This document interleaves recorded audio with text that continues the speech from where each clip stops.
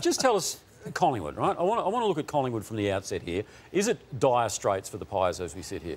In terms of playing finals, I think it is, and I think that puts a lot of pressure on the coach. Are you putting whoa. Are you putting a line through their finals already? Not yet, but they go to Perth to play the West Coast Eagles, and I think they'll be 1-4 by the end of this next weekend, and that puts them probably just about out of the finals mix. And as an extension of that, are you suggesting if Collingwood don't make the finals and perform well, then Nathan Buckley's gone? I think that, in my opinion, when a coach, you leave your coach to be unsigned, which is very rare, and then they don't make the finals, and he's been there for 10 years, my feeling is that it's probably pretty much a 50-50 line ball, but I'd more guess that he won't coach Collingwood next year.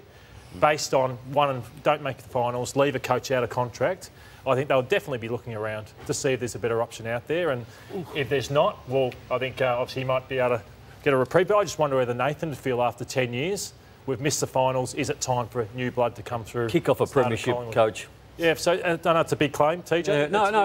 I just feel a bit uneasy because, you know, there's every chance they'll go over to the Perth. Yep, that's right. And like they did in the finals last year when no one gave them the chance, come back and we're suddenly pumping up Nathan Buckley. And we saw Leon Cameron do what he did yesterday, which can happen very quickly. Is it different to the year, and they were 0-2, they went out and played Carlton, I think, to make them 0-3. They won that game. That was the year they made the grand final. Can you see them doing that again, or is it just nobody could see them making the grand final after 2 rounds that year? Is it all gone? I mean, is it a depth issue? I think it is a depth issue. So let's take a look at what went on last night and what Nathan needs to do, I think, to get his team potentially playing finals, and that is their turnovers. So who's their best run and carry player? I know Quaynor's back there, but he had his hands full with Toby Green, which we'll talk about. Side bottom.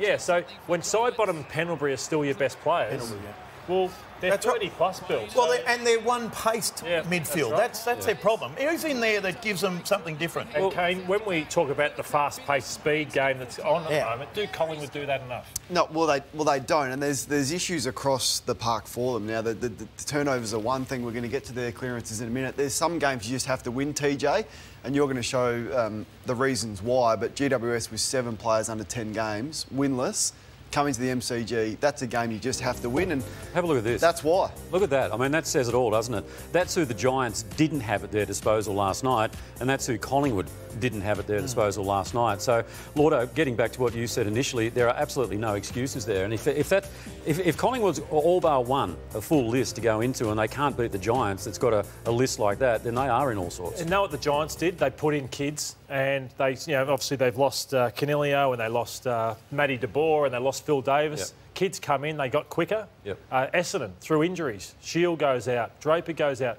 Kids have come in. It's actually made the side better. Sydney. So Sydney as well. So Collingwood need to find out about who's underneath this list because... Who have they got, Lordo? Well, that's the point. I think Kelly, we look forward to seeing Ned's Will Kelly. Ned's boy come in and whoever else is in their VFL side. Just because I think guys like Josh Thomas, Will Hoskin-Elliott, I know he was okay last night. There's a lot of guys who have been around, had a lot of opportunities that haven't performed well. And, of course, they desperately need young Dacos, Nick Dacos. Desperately need him. That's no lay-down misère either, is it, as we read through the week? Look, they'll get him. It's just they'll have to give up the world to get him as a result of the skill that he's got. Another club's going to bid on him. But we are going to talk about some positives to come out of that game for GWS, but I'm not sure, Kane, you're going to deliver that for us because it is volcano time. Well, the issue it is, as we get into it, is the stoppage work as well. So Brodie Grundy last week dominated around the ground, dominated the hit-outs up against Tom Fullerton. Brisbane had 4 hit-outs and lost the clearances. And last night, again, basically going up against a ruck coach. Like, Shane Mumford has been around for a long time, retired, came back. He doesn't want to play at the moment. He wants to be on the list and coaching and helping, and he's forced to play, and this is what happened. They dominate the clearances again. Now, that's not Mumford, that's Finlayson up against Cox. Poor effort from him, but their ability not to maximise Brodie Grundy's dominance in there is one of their biggest issues. And for what Shane Mumford did off no preparation, well, he basically is, Bill. He was on the list to be backup insurance, play maybe 5 games. He's gone up against $1 million man, and he's done that last night. He was enormous. Well, that's what they need to find out, because when you look at the numbers, one-paced hit-outs 83-4 last week. Sorry, I think it was 64-4. Clearances they lose. Last night 46-18. They lose the clearances again. It's their biggest issue at the moment, the disconnect with their ruckman and their midfield. Nathan Buckley spoke post-match. He's not sure whether it's the training mechanisms they've got, whether it's an attitude issue, whether it's the composition of the team, but he has pledged change. Leon Cameron, alternatively, has praised his team for the toughness they displayed. You got belted up at contested ball, which that hasn't been consistent over the first month of the season. So that's something that we have to look at. We think we've picked the best sides to get results, and we haven't. So we've got to look at changes, whether that's the way we play, the way we prepare, or personnel. Like there's plenty of things that will be assessed in that regard. I mean, we had a poor year last year. We put our hand up, but it wasn't good enough. We said at the start of the year, and we'll continue to say, is that we want to be hard to play against. Win, lose or draw, we want to be hard to play against. We've probably been 3 out of 4. And we need to be hard against Sydney next week. TJ, you referred to the depth of Collingwood, and Lordo, this played out in the trade period last year. It's not as if we're reacting to the 1 and 3 scoreline they've got after 4 rounds. You can almost see this coming, this stage of this season already in that trade period. Those decisions they made were horrendous, and they had nothing to do with form, but salary cap issues. Yeah, they absolutely botched the trade period, and we're always going to say, well, pressure's going to be on if they start the season poorly, Kane. We talked about it for hours through that period. You let go Adam Treloar, Jaden Stevenson and Tom Phillips. It was always going to hurt your depth unless you had good young kids who you thought were better and could replace them, but we're not seeing that.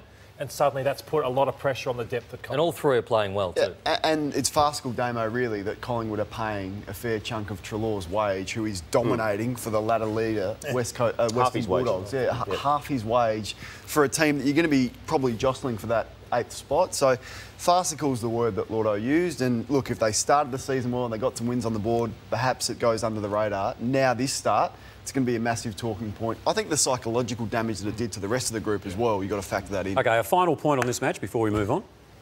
No, we're going to talk about how good the Giants were in their first win. That would be a final point in this And match, yeah. Captain Green was outstanding. The captain, of course, last night, all Australian form, no doubt about that. He's a good shot on goal. He led from the front.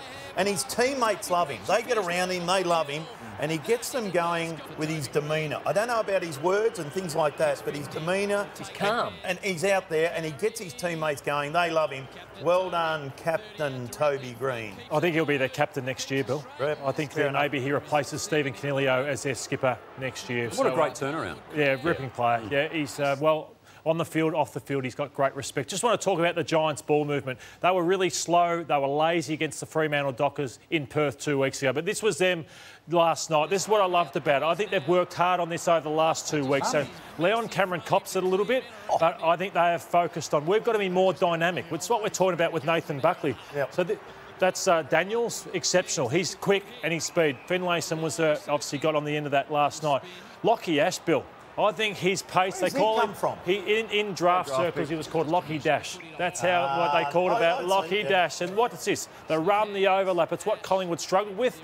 Doesn't Toby Green love that? When you have run down the corridor, that it transformed the Giants last night. This is Bobby Hill. Oh, Bobby. He's just finding his way at AFL level. This speed, how dynamic they were. Again, Toby Green gets on the end of it. They were too quick for Collingwood last night, and you couldn't have said that about a Giants side 2 weeks ago.